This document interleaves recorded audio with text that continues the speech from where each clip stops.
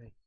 This program will explain how to download the file from your SharePoint site. First, you just go to Tool, include the reference of Microsoft Internet Control 6.0. So it will open the dialog box. There you press M to go to Microsoft Internet Transfer Control 6.0. You just put a tick mark, then you click OK.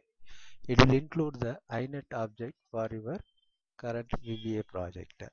So here first I just declare one FTP object as from iNet object. Then site URL. That means here your your SharePoint site name, domain name, you can type it here. Here then file source. Inside your site, which folder contain your source file. That means which file you are going to download from your SharePoint site. The path you can specify.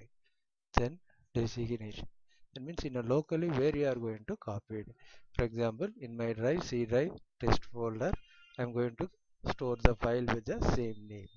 So these three I have to set that. Then by using set keyword, I am initializing the iNet object FTP. Then for FTP, you have to set some properties. First one is URL. You just set the site URL. Already we saved that one. Then this is going to use this FTP protocol and your SharePoint site username and password. Then access type is by default only. Now download the file. You have to use the execute method of the FTP. So it contains .url.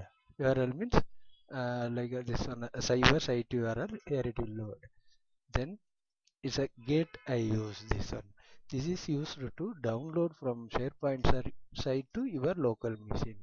In case if you want to upload the file, you have to use put instead of get. Then file source, that means your SharePoint server uh, path, and here locally where you are going to store that path. That's all.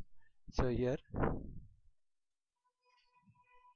that's all. Once if I run this one, it will copy the file abc.xls from my SharePoint site, and it will store here in test folder.